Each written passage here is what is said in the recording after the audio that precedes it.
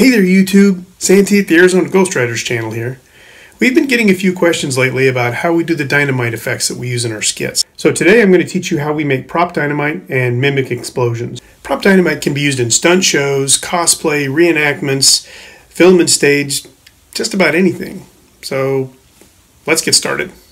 To make prop dynamite, you will need a 1-inch diameter dowel cut to about 9 inches long, some brown packing paper. You can also use construction paper if you want. A 1/8 inch drill bit. Elmer's glue for construction and finish. On finishing, you can also use things like spray shellac, or if you want to be more historically accurate, candle wax. I don't use candle wax because I live in Arizona and it gets really hot here and I'm afraid the wax will melt. Some cannon fuse, also known as visco fuse. You can find this at places like, oddly enough, cannonfuse.com, Sportsman's Warehouse, and many other fireworks-related places on the interwebs. Just use your googly thing. Okay, construction is going to go like this. Go ahead and drill a hole in the center of one end about 1 inch deep. Trim the brown paper so that it wraps around the dowel about one time. You can do more if you want. Leave about a 1/2 inch overhang on either end so that you can tuck the paper in. Apply the Elmer's glue to the brown paper liberally. You can use a brush or a foam applicator so that you can get some better coverage. Roll the dowel tightly with the brown paper, making sure that there's that 1/2 inch paper on either side of the dowel. Go ahead and smooth out the major wrinkles and leave some of the little ones just for imperfections. We like it to look a little rustic. Put a little water in the bottom of a cup, then add the Elmer's glue and mix it up. This is going to thin out the glue a little bit for a better application. Essentially, you're going to just paint that glue on the outside of the paper, get an even coverage all the way around, making sure to get those end flaps as well.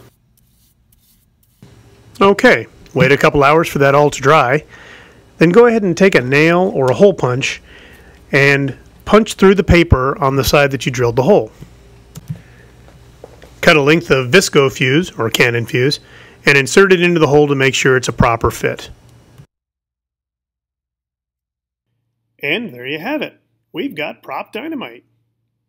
Kaboom! On a historical note, dynamite was invented in 1867 by Alfred Nobel of the Nobel Peace Prize, ironically. Two of the major manufacturers of it in America were DuPont and Hercules Powder. Dynamite entered the wild frontier after 1870. It was used primarily in mining enterprises, but saw action with outlaws such as Butch Cassidy, the Doolin Gang, and Dynamite Dick. Yes, you heard me right. When they named him, I sure hope they were talking about explosives. Okay, YouTube, we're going to test out our dynamite in a parking lot of a shopping center. So this is it. There's my truck. There's the shopping center. And wait, who's that? That's Rattlesnake Pete. He's going to help us out here today. Hey, Santi, how you doing today? Pretty good. Let's get set up. Okay, so Rattlesnake Pete here is an old prospector. He's a miner, and he's been using dynamite pretty much his whole life. He's got a real stick here today to match up to my fake stick to see if actually they look the same. So, what do you think? By golly, that's a good match. That works. All right. That works. Hey, we did good then, huh? Yeah, we did. All right. All right, well, Okay. Rattlesnake Pete is really helpful to me. But I'm going to talk a little bit about the visco fuse, which is the reason that we're actually outdoors today.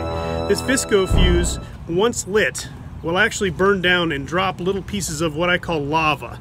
That stuff that falls off of it while it's on fire will burn through clothing, and it will actually burn skin too. So that's why we're doing it outside, so we don't catch any carpets on fire. Be really careful around clothing and skin when you're using the visco fuse. Okay, so let's give this a test here. Ready? Now, if you look closely at the fuse, you'll realize how it's about to drop some of that lava we were talking about, and how it'll burn down and drip right on you. So you got to be careful. So this is just a test to see if it's going to burn the paper, which I don't think it is. And boom, there you go. All done, no problems. Successful.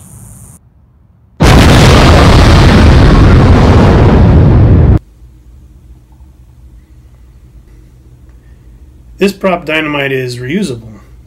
Just clear out the burned fuse that's left in the hole with a nail, and you can use it again, providing you still have dynamite.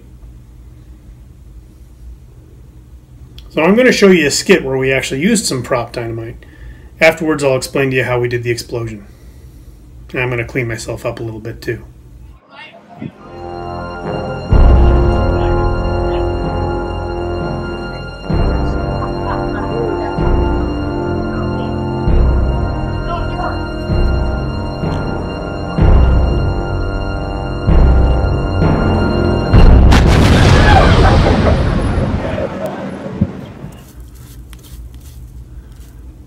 We're back. All right, so how we did that effect is really simple. We just staged a 12 gauge shotgun, double barrels, in the back of the set. Of course, we loaded it with blanks, which I'll show you in another video. Then one of the gentlemen who goes back there on the count of 3 pulls it up while the other one is holding the hats for the two of them. And the one holding the shotgun on the count of 3 fires both barrels of the blank shotgun while the other one tosses the hats in the air. Easy, easy. If you want to go really crazy, make a really big explosion, you stage 2 shotguns and then use 4 barrels. 4 barrels. Yeah. I'm going to get cleaned up here and finish this up. You know, put some ice packs on and things like that. Maybe some aloe vera. I hope you guys learned something from this whole instructional. I know I sure did. Thanks for watching. Please like, share, and subscribe, and I'll see you on down the trail.